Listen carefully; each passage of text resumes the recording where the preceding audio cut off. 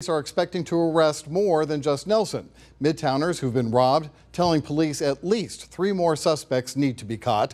And when we say they felt terrorized, it is not an exaggeration. The crimes often happened in broad daylight. One victim telling us tonight about being held at gunpoint.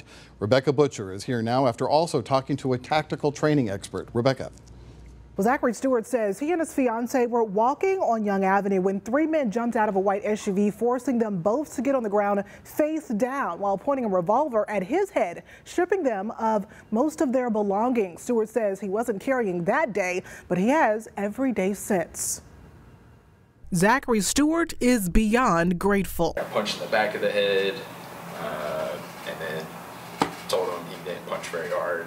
And I got kicked in the face a couple of times. So I had a little black eye for a couple of days. After a walk with his soon-to-be wife for lunch took a terrifying turn. It was very eye-opening when you kind of get that tunnel vision. Tunnel vision on a revolver and 2 Glocks, one with an extended mag.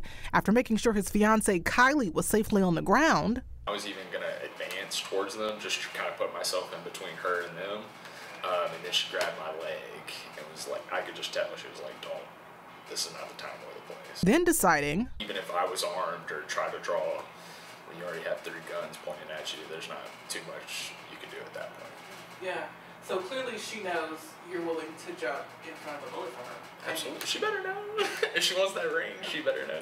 He shares before the group drove off. They dropped the tagline, Black Lives Matter, which I think is being used more as an excuse these days to as a justification for why they're doing this.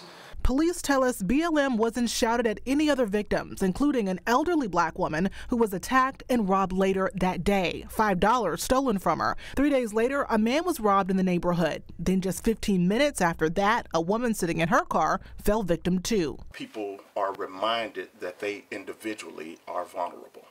When you're ready to fire, just break the shot from there. Nearby in East Memphis, I met up with Jonathan Cross, the owner of Dauntless Tactical Training. He says more people are calling to learn how to defend themselves.